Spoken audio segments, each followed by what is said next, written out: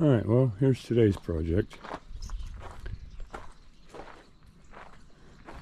What we're working on at Pop's shop.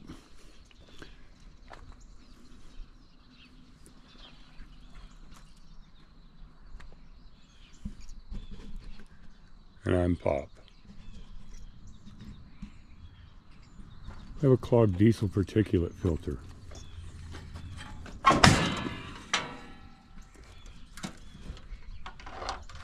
That little feller back in there,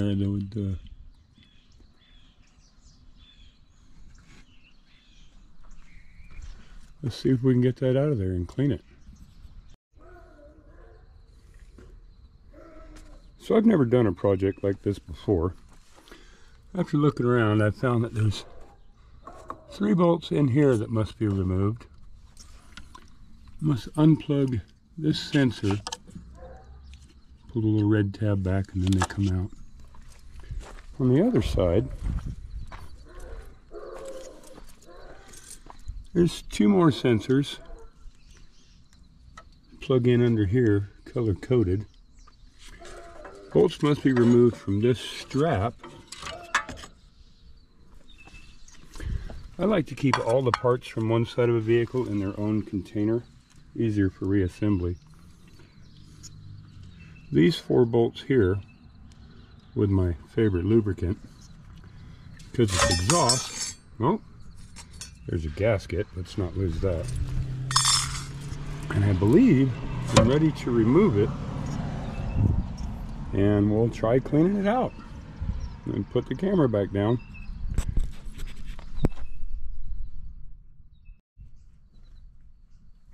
I try to do a lot of labeling of parts, helps with memory later. For instance, these bolts are marked because they go through the case this way, whereas the other ones go in the other direction with the nut on that side. Also, even the orientation all the way across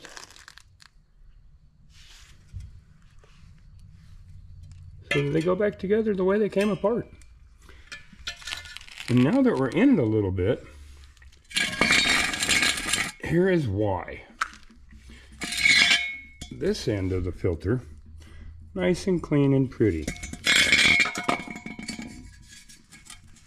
This end of the filter, however, is nasty.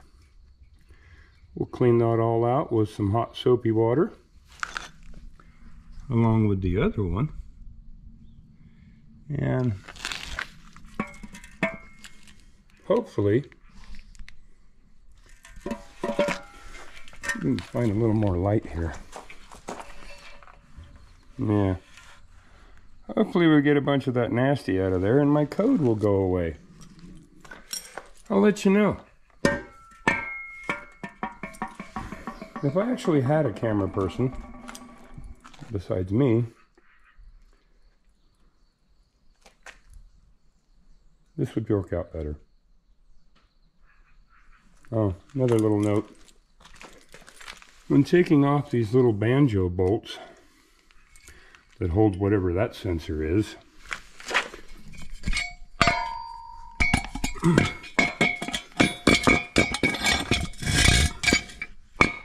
the washers want to fall down in the hole beside that. Don't let them do that.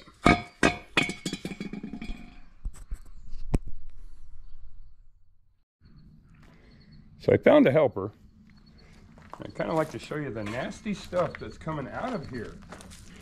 This is just with plain water. So, no harsh chemicals, nothing that's going to damage the machine or damage the substrate. And don't touch any of that with a stick or anything or you'll ruin it. But look at what's coming out of the other side underneath of this.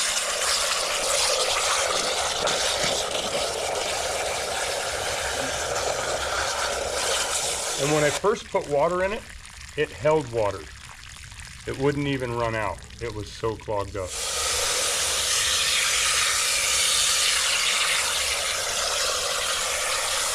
Let's see what's in the other one. We'll try again with some soapy water in a minute. but I kind of wanted you to see at least the first rinse.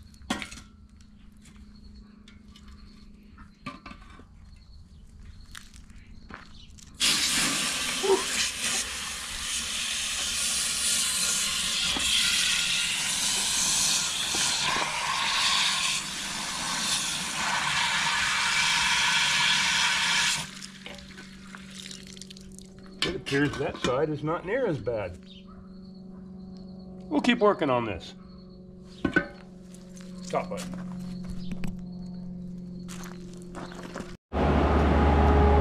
Well, I put her all back together.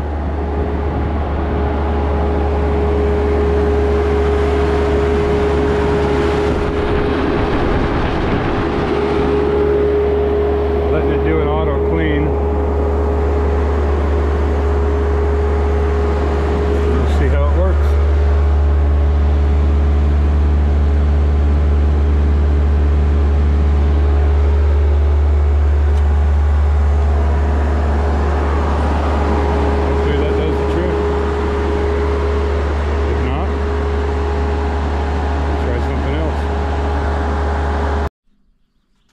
Well, that seemed to work. My codes went away. It's running properly. No more reduced throttle. So, I guess there we go. That's the first installment on Pop's shop. I guess I'll figure this stuff out eventually. Oh, it's dark in here. We'll be working on this little Rokon.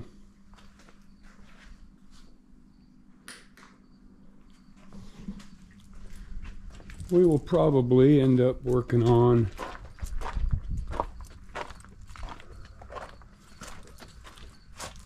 this, one of my crazy creations,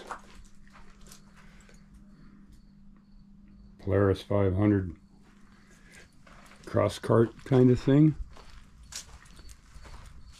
I'll be sticking a motor in that for the kids to play with. Be doing some work on this. Oil pan, oil pump. Some rust repair. We'll get some of that going on film too. Like I said, this is all new to me. Probably be doing some work on the old 66.